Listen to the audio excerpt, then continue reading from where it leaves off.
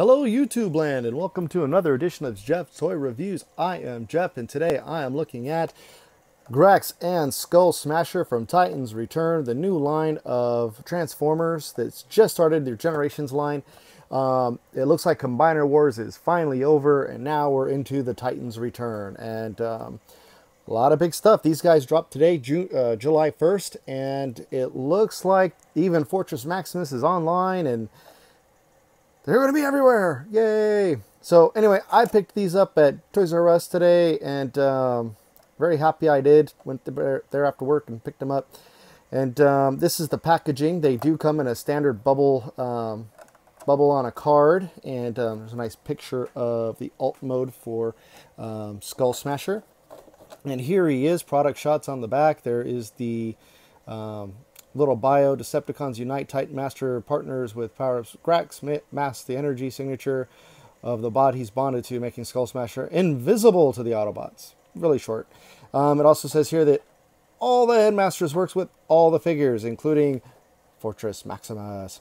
So, there's the product shots, there's Skullsmasher, there's Grax, and then there's Dinobot mode, and there's Grax riding in his back. Oh my god! And that's it. That's the packaging. Nice little product shot. Nothing big. There is Grax himself. Yes, he looks small. He's far away.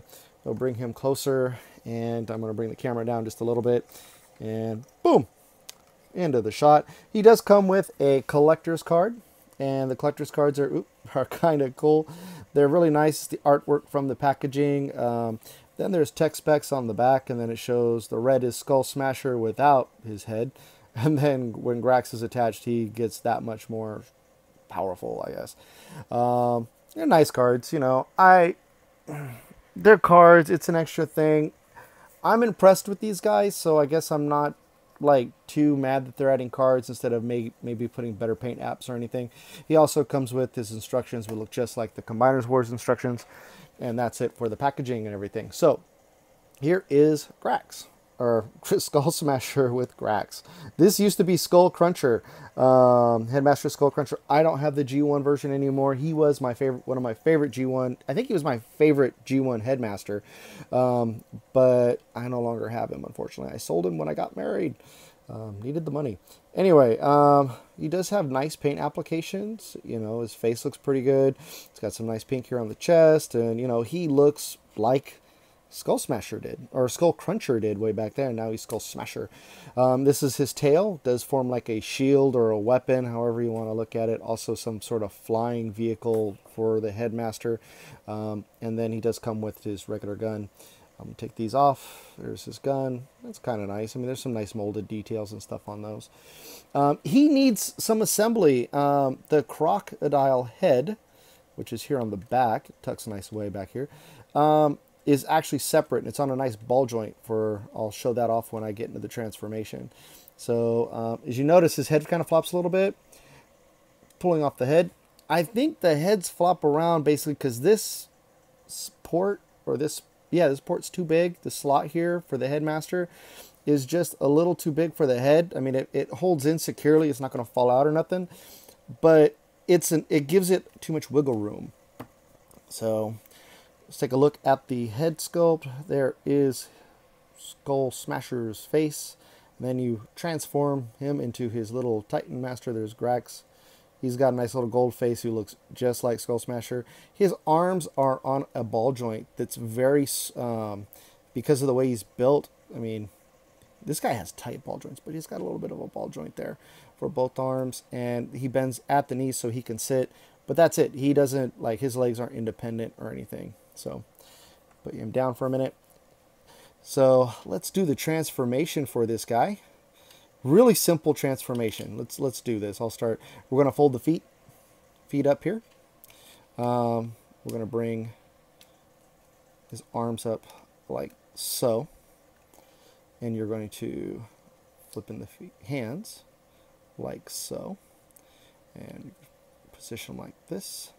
You got these tabs here that are going to go into this slots.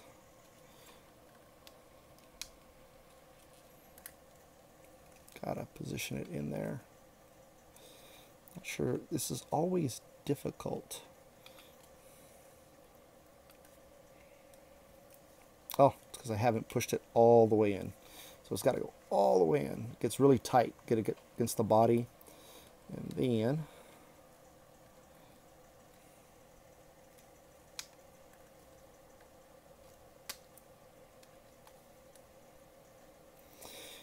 then there's that.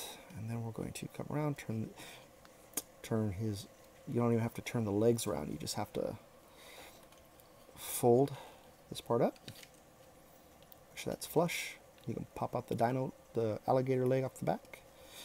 Same thing on the other side. And these there's some tabs here, some slots here. Slot that in together. And now he looks like a very strange gator because he doesn't have, he doesn't have a tail. So we're going to give him his tail. And you know his tail is of course his shield, or his extra weapon as it was when he was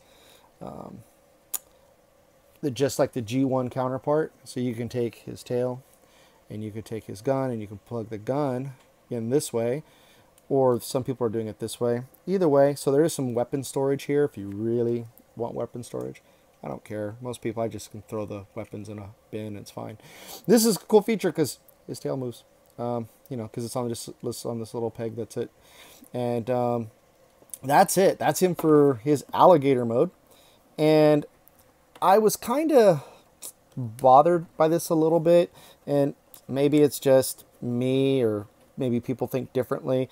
The back part here that houses Grax, this is rubber. All the other cockpits or storage areas for the Titan Masters on all the other figures, the deluxe figures, are plastic. And I could see this over time not doing well, but you got the chair in there. You just put him in there and he fits. Yay, he's piloting an alligator. Woo. And he's in there now. And cool. And his head, the alligator's head, is on a nice ball joint. And I just unpegged that. I think there it goes, back in there. I actually kind of want to keep him in alligator mode. I like his alligator mode. He's got nice teeth that actually overlap. It's kind of cool, you know. And then he's got a tongue. And that's it. Nice little molded detail on the roof of his mouth and everything. So this is Skullsmasher. So I want to put him back into his robot mode, give you a couple of comparisons real quick here. Actually, I'm not. I don't think I am. I think I'm just going to do it this way. Nah, let's do it. Won't take that long. Just put these back in. Separate the legs. Oh, that happens. They're on a ball joint, which is nice because that helps with posability.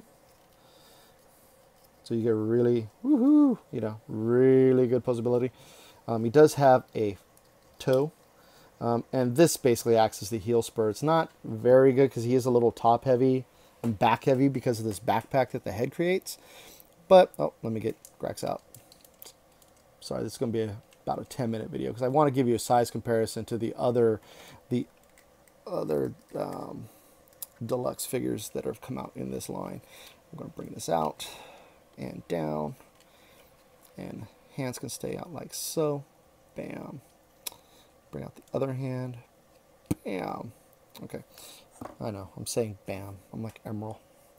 So put this head back in, and ta-da! He's back. He's back to being his mean green self. So, alrighty.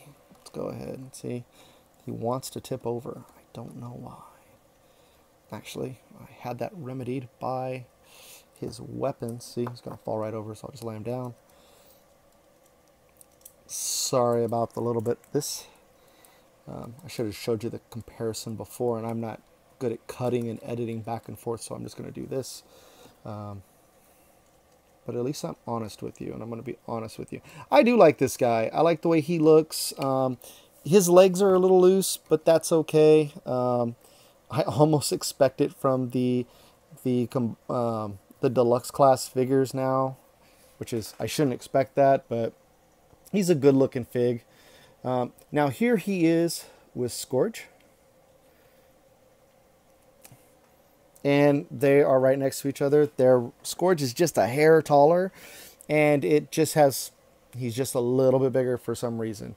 But these guys are the same size as the Combiner Wars figures. And all my Combiner Wars figures I don't have available right now to show you in this video. A couple other videos I should have I think I'll pull Prowlin and you guys can see what he looks like. So, so anyway, this is Skullsmasher and with Grax. And let me move Scourge out of the way. And I like him. If you're gonna collect the Titans Returns, he's a really cool figure. I like the paint decos on these guys. I like the or the paint apps. I like the art deco on them. They look really nice, and they have tons of details, all the scaling and everything. See how loose that leg is? Man, the others are not like that. I'll prove it right now. Here's Scourge. Not loose like that at all. I have to forcefully move that. So anyway, real cool fig. Great, going to be looking good on the shelf, and good luck. I hope you find them. Again, my name is Jeff with Jeff Toys Reviews. Please like this video, subscribe to my channel, and follow me on Instagram. Check out my pictures that I post of all kinds of different toys. A lot of Transformers, a lot of comic book stuff, but, you know, post a lot of toys. My Instagram is @jmercer, JMERCER76, and I'll put that in the information below, too, so if you want to follow me. Thank you very much, and you guys have a good one.